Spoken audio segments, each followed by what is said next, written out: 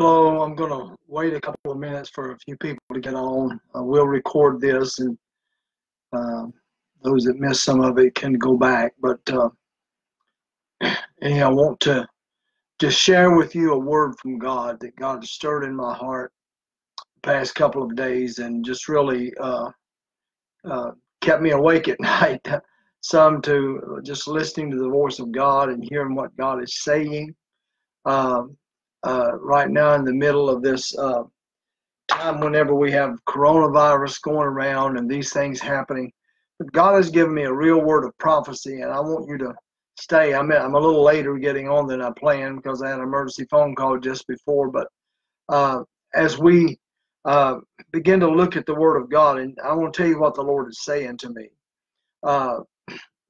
Nobody is saying God sent this thing called the coronavirus in the earth, but I felt like I needed to address it. I wanted to do it yesterday, and the Lord restrained me to wait because there were so many people trying to stream and all because they weren't having church services and stuff and all. And I'm not even going to talk about the fear that's going around in the earth, but I want to talk a little bit about what the Lord is saying to me.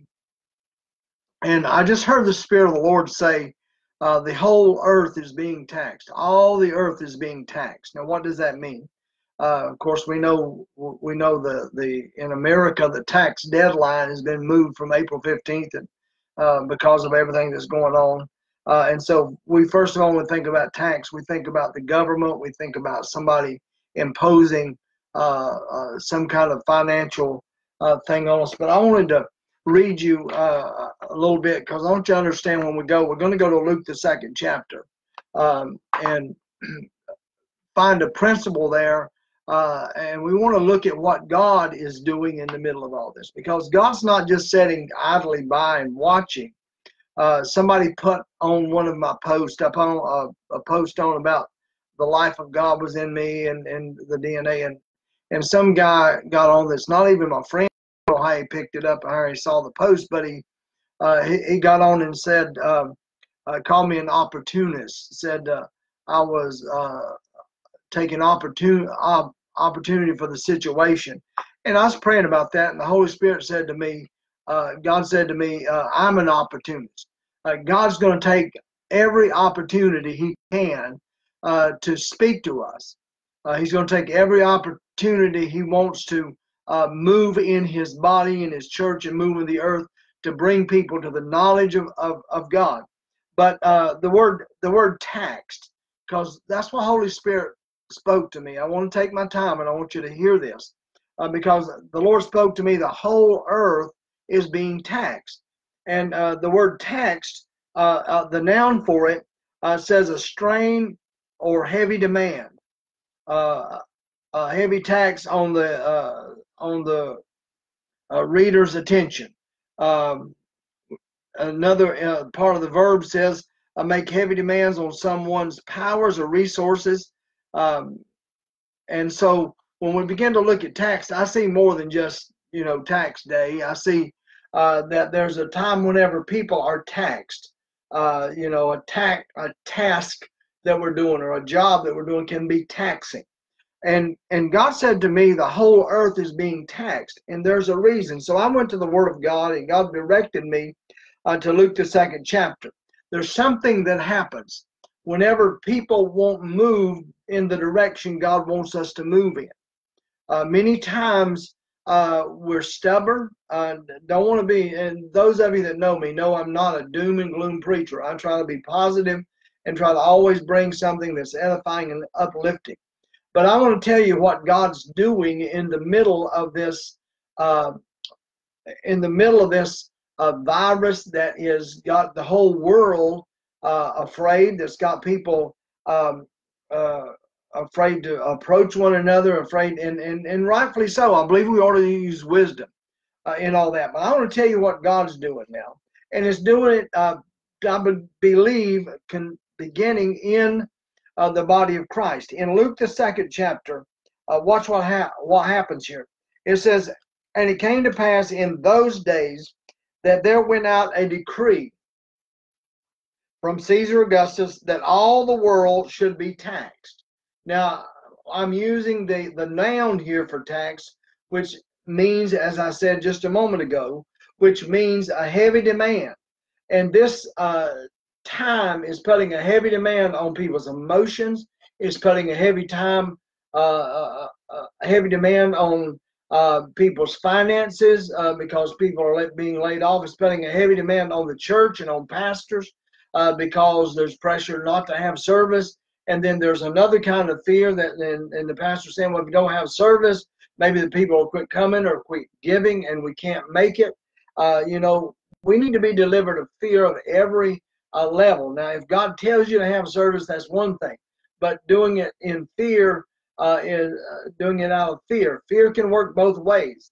I'm afraid not to have service, and then somebody else says, well, I'm afraid to have service because of that. Somebody pointed out yesterday, the church is not the building. Just going to the building doesn't make us the church. So let's look at this a little bit. He said the decree went out. I heard the Lord say that it has been decreed. I was looking back on some of my posts in late in sometime in December. The word of the Lord and the prophetic word spoke to me and said that there needs to be a change in the words that's going forth. We have been bombarding the political arenas, the churches, the pastors. We've been bombarding with negative words that have really set in motion and set at liberty the forces of hell to come against us. But just like Luke is saying in the 2nd chapter, there's a decree went out in that day, it was from Caesar Augustus, that all the world should be taxed. And this taxing was first made known by Cyrenius, the governor of Syria, and all went to be taxed, everyone to his own city. Now listen to that. Everyone to his own city. What is all this about? Is that they're suggesting we stay in our homes. They're suggesting that we stay. And, God said to me, that's something I can use. Now, God, like I said a while ago, God is an opportunist. God is going to take the opportunity to speak into our lives. And God spoke to me that the church should have been bringing forth the Christ all along. We should have been bringing forth something more powerful than what the church is. And hold on to that, because I'm going to be coming back to it in a minute. And Joseph went up from Galilee into the city of Nazareth, into Judea, and in the city of David, which is called Bethlehem, because he was of the house and the lineage of David. Now listen to that. Joseph had to go because he was the house and the lineage of David. Do you know we serve the line of the tribe of Judah? Our lineage comes. One thing, the person that called me an opportunist, he wasn't even my friend, but he got on there and he criticized me for bringing forth something that was positive in the middle of all this. And one thing, that we have to understand, that we deal with every day the way God's people need us every day, the way the world needs to hear Jesus every day. And see, we are of the lineage of David. I put on there, his DNA is working, his life and his DNA is working in me. And what one thing he had a problem with is that DNA. Some people have a problem with the DNA of God working and living in us. Somebody said that's just divine nature activated. But you know what? God brings changes even in our physical beings. That's why I stand on the word of God, that we are the healed of God. The verse 5 says, to be taxed with Mary, his espoused wife, being great with child. Verse 6 says, and so it was that while they were there, the days were accomplished that she should be delivered. I want to prophesy to you. Somebody's listening. Somebody's going to be, if you're not listening right at this moment, some of you are, because I see you on. I see Dale and Cherie and Don and Ann and Vernell and Josh. I see you on. But let me tell you something.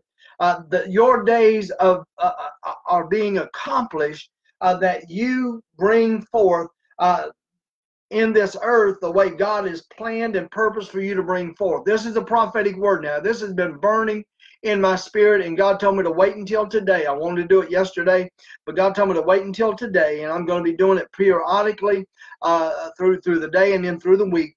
But I want to tell you something. While God has driven you, while God has put restraints on us as first of all, as the whole world, everybody, not just Christians, not just the church, but I'm speaking specifically to the church now with a prophetic word that the whole world is being taxed right now. We're feeling the heavy pressures and burdens of having to be quarantined, of having to be having to change our lifestyles.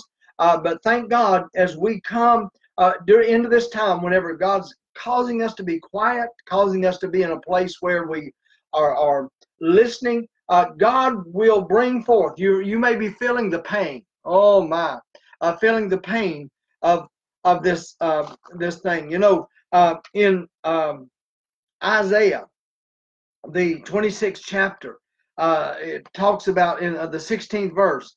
Let me read it to you.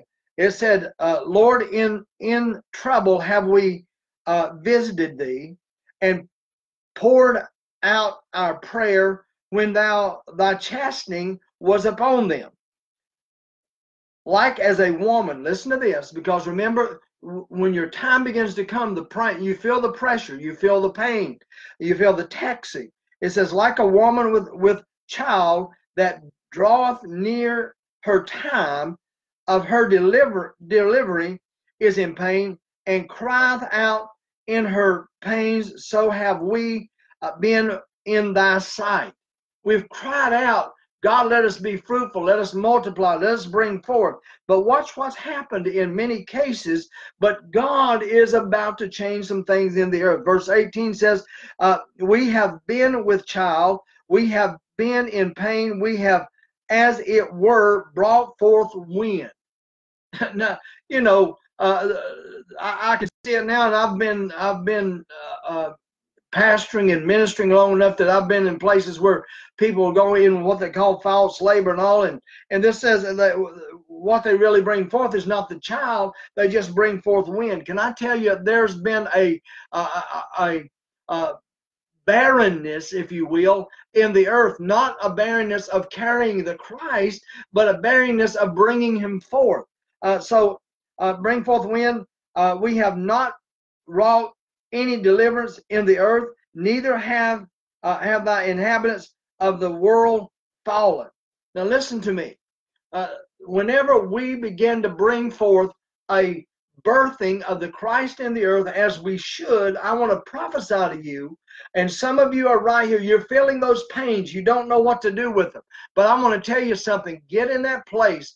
You know, when a woman begins to deliver, she gets in position, she gets in place, and she delivers that child. Mary, whenever she come into her right place, she was driven into her city, the city that was prophesied.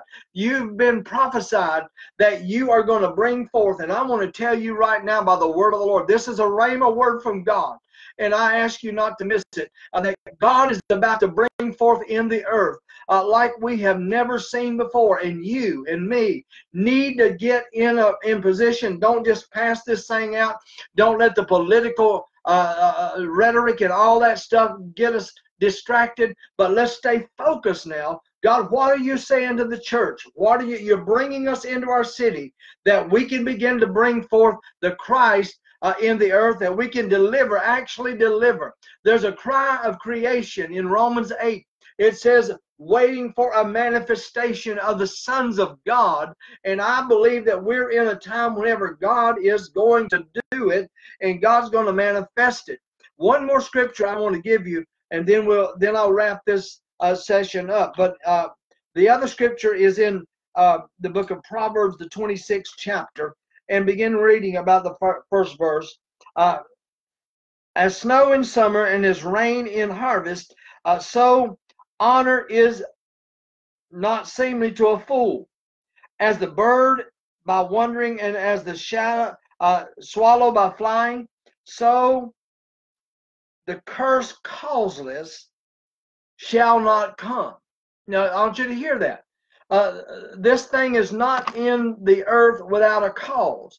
God is going to take the opportunity now to use this this virus, this deadly disease that's going around and you know that has got people so in fear. That's got people you know, it's not stopping because somebody's got a high position. It's not stopping because somebody is actually not even because of age. It's attacking the elderly a little more extreme, but I hear now it's doing even more difference. I'm not here to talk about the virus. I'm here to talk about God's use and what God's going to take the opportunity.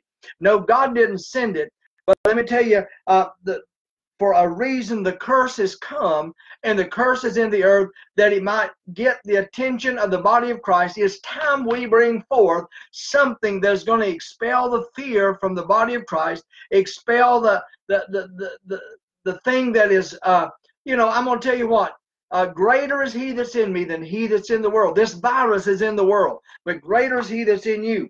And God is set you in position to begin to bring forth.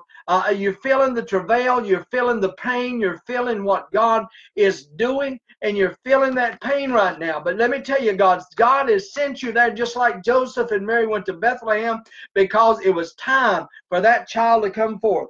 And it's time. Now watch verse 3 here in Proverbs 26. It says, the whip is for a horse, the bridle is for the ass, and the rod for the fool's back. What's he saying? Like a bridle guides and directs the horse, and like the whip for the ass, for the donkey, because of his stubbornness. And see, sometimes God sends things or allows things to come into our life to direct us. I'm not saying God sent this disease, but I am telling you, God's an opportunist, and God will use this thing to begin to bring us to a place that we begin to deliver the Christ that's in us. Is Christ in you? What's the hope of the world? You know, the people are so foolish talking about the president giving false hope and talking about, let me tell you what, we need hope. And the Christ that's in you is the only real hope that we can share. Let it come forth. Let the Christ come forth. And I want to just encourage you today. Share the word of God. Tell people about this video. I'm going to come back on it later on this evening and share it again. I'm probably not going to just record it over and over. I'll come back fresh because we need a rhema, fresh word from God. And I want to tell you, those of you that's listening right now and those that maybe listen later, I want to tell you the word of the Lord has come. You are the chosen of God. You're heavy with child. That's why the pains are going on in you. That's why you don't know.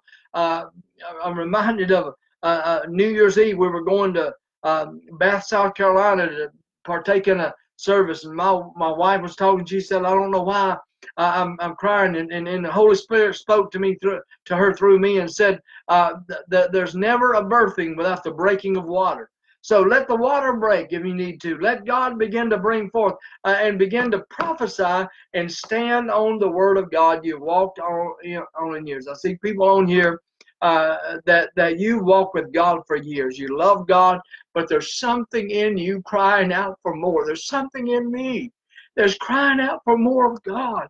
And I'm going to tell you, the earth is crying out. These things, they have not come without a purpose, without a reason. They didn't come without a cause. First of all, we opened the door through our rhetoric, through our arguing, through all that stuff going on.